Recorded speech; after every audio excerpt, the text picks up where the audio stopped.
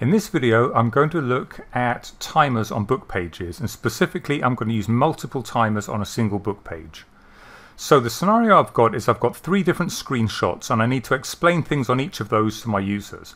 I could have 3 separate pages and just have the explanations on each screenshot on a separate page, but that's not particularly interesting because it's basically just a page flipper. So what I want to do, because these 3 screenshots are all related, they're actually all from the same SAP transaction, I'm going to put them all on one book page, we're going to flip between them and then bring in the information about each of them as we go on. So first thing I want to do is I want to bring in my 3 images. So I'm going to go to Insert Image and I want to insert them into my current object because this is probably the only place I'm going to use them. I go to Insert File. These are my 3 screenshots that I want to bring in. So I'm going to select to open those. Now all 3 of those are brought into this object. Unfortunately, for whatever reason, I can't select them all and then bring them in all at once. I have to do them one at a time. So I'm going to start with the address one. I'm going to bring that in. Then I'm going to insert my next image, which is a defaults. And then I'm going to bring in my 3rd image, which is the parameters. So now I have 3 separate screenshots on here, just to prove that I've got all 3. Now I've moved them all around. If I want them all to be aligned perfectly with each other, I select the one that's where I want them all to end up, and then select the next one, and then the 3rd one, and then I can go to left align and top align. Now because I want these screenshots are all effectively the same thing, they're really just these 3 different tabs on here, I need to make sure they're in exactly the same place and exactly the same size, otherwise things aren't going to line up nicely and it's going to look weird. But I've now got all 3 of those in here. I'm just going to position them in the middle of the screen. Okay, so I only want one of these to be displayed at a time. So what I'm going to do is I'm going to use a object visibility control for them. Okay, so I'm going to create an object visibility control. It's going to have 3 objects in it, and those objects are going to be, and I'll put them in the right order, the address tab. Then the next one is the defaults tab, and then the 3rd one is going to be the parameters tab. Okay, and I'm also going to put these in the same order in here for a very good reason I'll explain when we get to it later. So now I've got my 3 images in here, and I have an object visibility which is basically going to say only show one of these at a time, and when you show another one then hide the other 2. Okay, so it saves me having to manually hide them and show them myself. And I'll show you how that works in a second. Now the thing that I want users to be able to do is to click on these 3 tabs and it's going to show the relevant screenshot. So I'm going to add active areas to the top of this. So I'm going to zoom in a bunch so I can see what I'm doing. And then I'm going to go to here and I'm going to insert an active area, which is this here. Now this is see-through, transparent by default, which is very handy because it makes a great thing that I can overlay on top of my screenshots wherever I want it, and users won't see there's anything there, but they can interact with it. So I'm going to drop this one over the address tab, and what I'm going to do is I'm going to go down to actions and say when the user clicks on this, I want to, out of my 3 screenshots in my object visibility, I want to activate the first screenshot in there, okay, which is going to be my address tab. Okay, this is the first one, that's the 2nd, that's the 3rd that I selected earlier. Okay, so now I basically want to have something similar for these other 2. So all I'm going to do is copy that, paste it a couple of times. So I've now got one here which I'll align there, and I've got another one round about there that I'll drop on the top here and extend it a bit. Now I need to set the actions correctly for those. So for this one I'm going to activate number 2, and for this one I'm going to activate number 3. Okay, so far so good. I'm going to zoom out again so we can see what we're doing there. Alright, so I'm going to test it at this stage. Always test at every step as you go along to make sure it's working so far. You don't want to get all the way through it and then realize you made an elementary mistake up at the start. So I'm going to go to preview. Now I've got my screenshots here. Initially actually all 3 of these screenshots are displayed because I haven't yet done anything for this object visibility control. So at the moment everything is still displayed.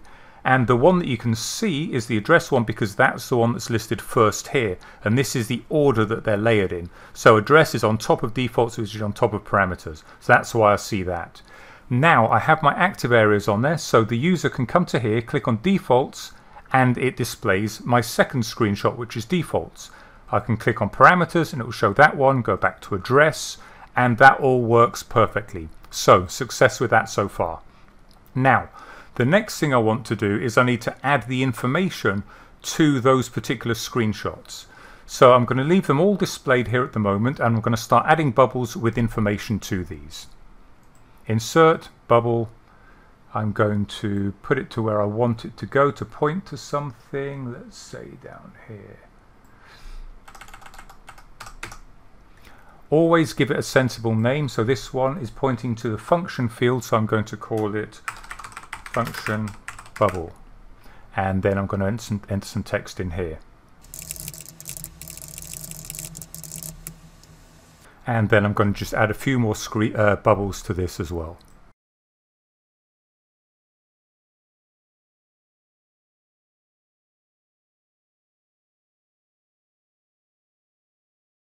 Okay, so that's my first screenshot. I've got my 3 bubbles in there. I'm going to introduce these one at a time. That's what we're going to use the timer for. But for now, I'm just going to select all 3 of those, and I am going to group them. And I'll explain why we're doing that later. I'm going to call that the address group. Okay. Oh, my active areas. I should rename these as well. So I want to call this my address active area. Always give things sensible names. It'll make it much easier later, as we'll see. Okay, so that's my first screenshot. I'm now going to basically do the same thing for the next screenshots. I'm just going to hide everything here for now. I'm going to hide all of these bubbles. So again, I'm going to introduce them one at a time. And now I'm going to, for now, I'm going to hide the address image, just so I can see the image below it, which is default. And now I'll add the bubbles to that, and then I'll do the parameters one.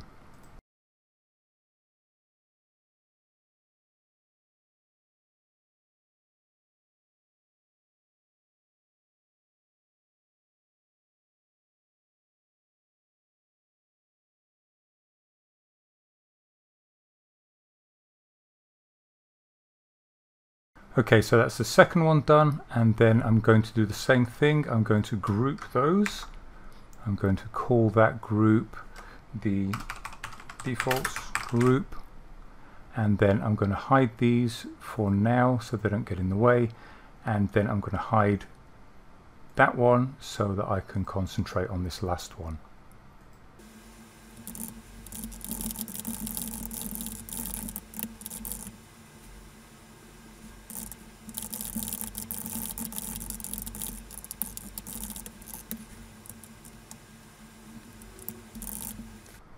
Okay, now we have everything set up the way we want it. I'm going to re-show everything. Okay, so now the fun part. I'm going to get to the time controls. So for the first one, I'm going to insert a time control, and I'm going to call this the time control for address, the address tab. Okay, there are 3 things on it, so I'm going to immediately just activate these 3 sets here. I'm going to give it, say, half a second before I bring the first one in, and then what I'm going to do is, if I look down at these, I will have my function as the first field that I bring in. So I'm going to bring in the function bubble, and then say a couple of seconds later, obviously we'll tweak these depending on how much information is in them, but for now that's going to be okay. Then I'm going to bring in my department bubble, and then finally I am going to bring in my mobile phone bubble.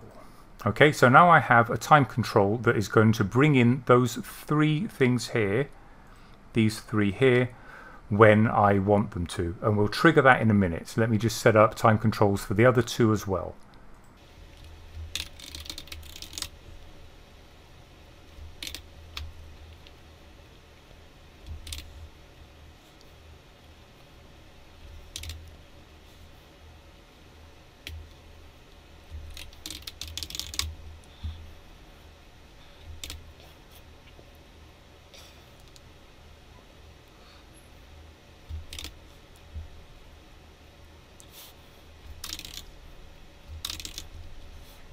Okay, so now I have 3 separate time controls, one for each of those pages.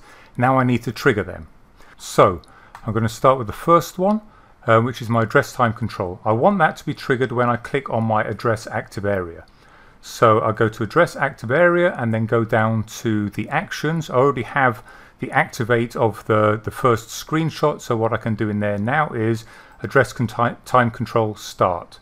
I'll go to the defaults one, and when they click on that, I want to say defaults time control, start that. And this is why I like to be consistent with the names. The defaults active area will display the default screenshot and it will do the defaults time control. And then finally the parameters one, again I want to set that up to trigger the parameters time control. So now all 3 of those time controls are triggered. Now this is something that most users or authors forget to start with, is that you've got to have something to trigger that time control. Okay, quite often you'll just have one time control for the page and you'll trigger that when the page is loaded. But like we're seeing here, you can have multiple timers triggered by different things. Now I'm going to save that and I'm going to test it. Always test as you go along, and we'll check that it's working okay. It's still not perfect. There's another few things we need to do, but let's see how that's going. So I'm going to preview, and if I click on defaults, it displays that, and then it starts bringing my things because my timer's going. Okay. If I now click on parameters, notice they're still all displayed. If I click on the parameters one, which I can't actually get to, let me go back to address. Once I do that, it does start that address time and brings in those other ones, but I've still got everything else displayed. So there's a few things I need to do to tidy up that, but so far you can see that the timers are working. Now, the problem is that the user can quickly flip between any of these that they want. If they start one and then they flip to another tab before the timer's finished on one, it's still going to display the bubbles for that screen and it's still going to leave them displayed. So I want it to clean up every time you do that. Now I could, for example, on the on click for parameters, I could add into there stop any other timers that are running and hide all of the other bubbles, and then do the same thing on all 3 of those. But there is an easier way of doing this. What I'm going to do is I'm going to go to the images, the screenshots themselves. So I'm going to go to the address tab, okay, and down under actions there's a few interesting ones here. There's on show and on hide. Now I'm going to use the on hide one, and I'm going to say that when this screenshot is hidden, what I want you to do is I want you to stop the time control for this particular page, and all of the bubbles I want you to hide the group objects, not hide the group, hide the group objects. Okay, so that's going to hide all of my explanation bubbles.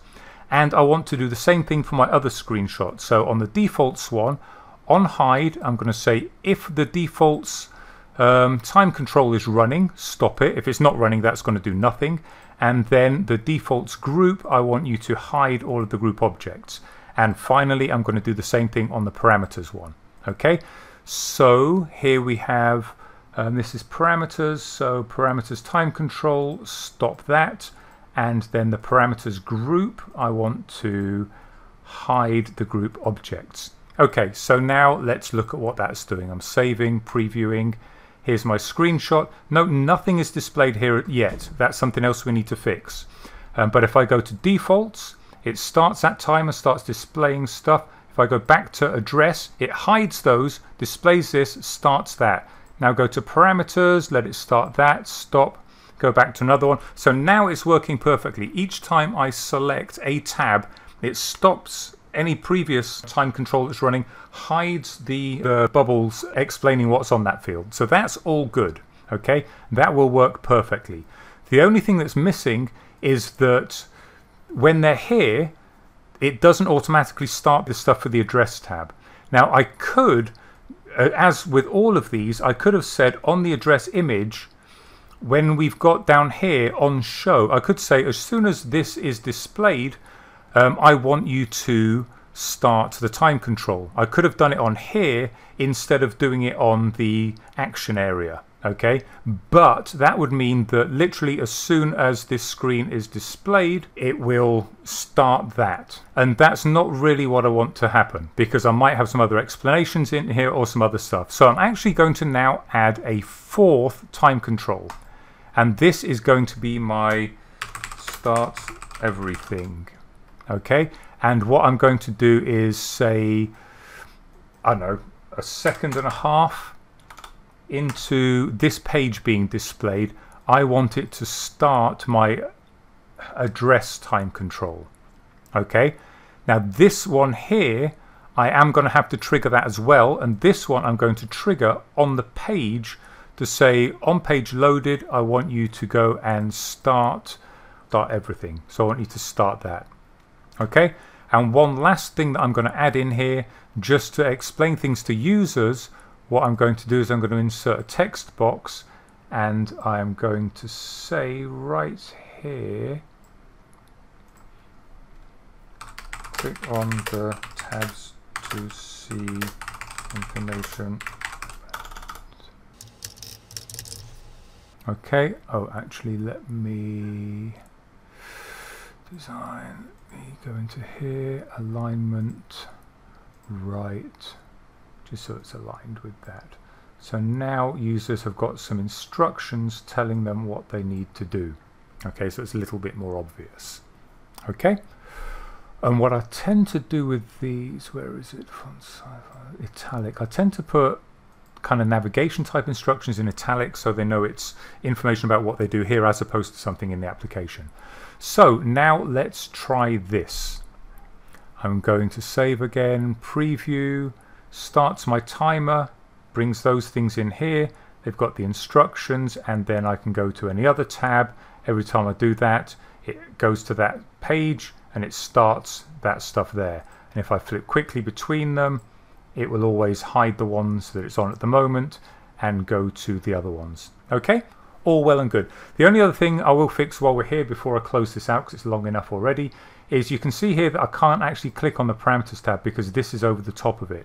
So what another important thing you need to do is these active areas should always be on top of everything else so that they are always accessible.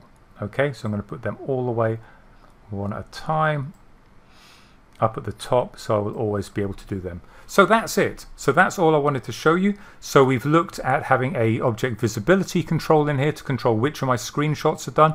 I've got multiple timers that are triggered when the user displays different tabs. It brings in different information there. And then I've got another timer that's keyed to the page, which is going to start when the page is loaded. So that's another way that you would typically start a timer. And that's it. And this now is a slightly more interesting page, albeit with, you know, fairly spurious information that is got a bit of interactivity in there because the user has to click stuff to do things, and it's got some animation where it's bringing in different screenshots and bringing in explanations for them, all of which is just going to make it a bit more engaging to your users. So hope you enjoyed that. Tune in next time. Thanks for watching.